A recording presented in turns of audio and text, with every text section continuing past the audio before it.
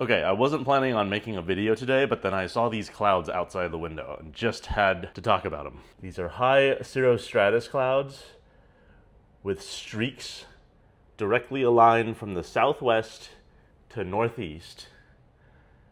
Can't really tell without time lapse, but they're moving really fast. So when I saw these out the window, I decided to dig a little deeper to see what they are.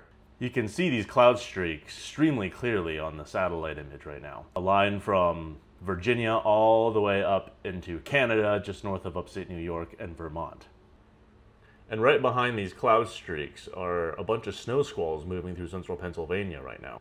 So what we're actually seeing is the axis of the jet stream as it moves right over us. So yeah, isn't that cool? In the time it's taken me to make this video, these cloud streaks indicative of the axis of the jet stream, with winds blowing from southwest to northeast, this whole thing is actually sliding from west to east across the capital.